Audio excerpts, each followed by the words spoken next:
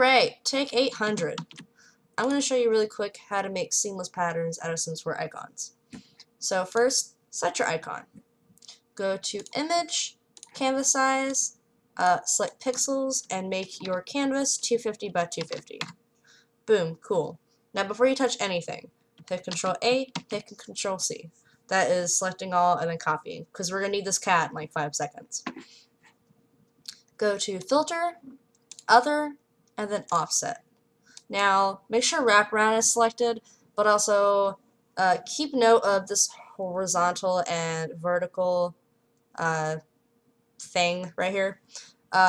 These two numbers, they should always be half the size of your canvas. So mine was 250, so these should be 125.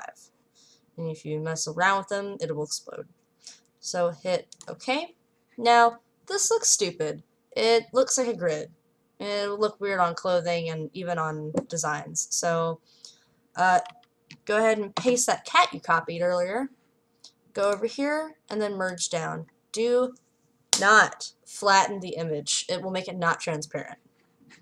Now, this is a huge pattern and it's going to look dumb as fuck on anything right now because it's just going to take up the entire thing.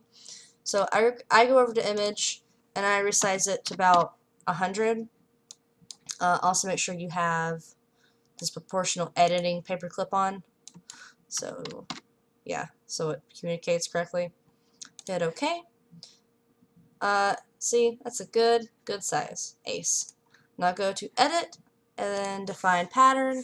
Name it whatever. I've done this like 80 times, so I'm just typing in stuff. Go ahead and go over to your pants or your shirt or whatever.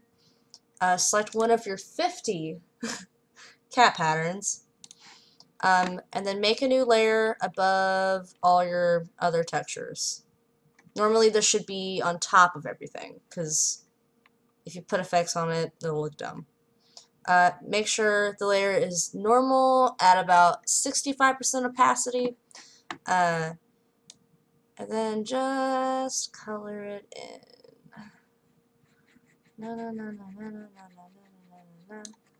Cool. And then you can take a gander at it in Photoshop, or not Photoshop, since we're Studio. I've recorded this 12 times. That's why I'm talking urgently. So I already have a preview for you, but I'm gonna upload this anyways. Consider placement of things. That's all.